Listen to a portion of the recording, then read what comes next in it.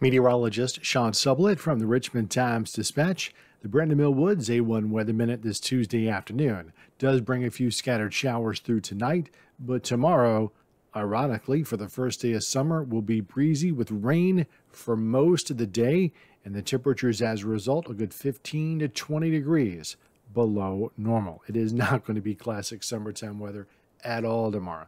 There will be a few peaks of, or at least breaks in the rain. Wouldn't say peaks of sun, but some breaks of the rain through the morning or early afternoon. Then later in the afternoon, a little area of low pressure goes by just to the east. That really enhances the chances for rain and the intensity of the rain for a few hours late Wednesday afternoon into Wednesday evening. Then it does kind of back off later on Wednesday night. But Wednesday, look for rain with a gusty breeze from the northeast. Most of the day is really going to be in the 60s. We will just nudge into the lower 70s.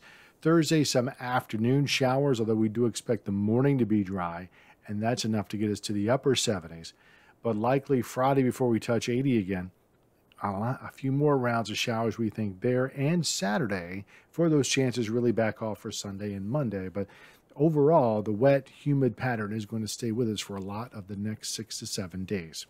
Now, stay with us on social media for updates and subscribe to the Times-Dispatch and get our videos right to your phone on the Virginia Video Network app.